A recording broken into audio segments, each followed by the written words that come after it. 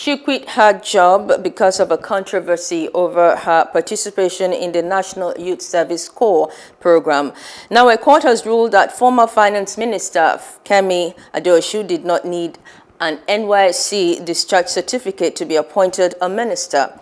The Federal High Court in Abuja also said that a certificate isn't needed to stand for any elective office in Nigeria.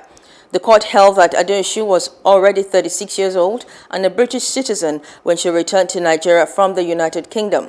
In addition, the court ruled that she only became a Nigerian citizen by virtue of the 1999 Constitution when she was 32.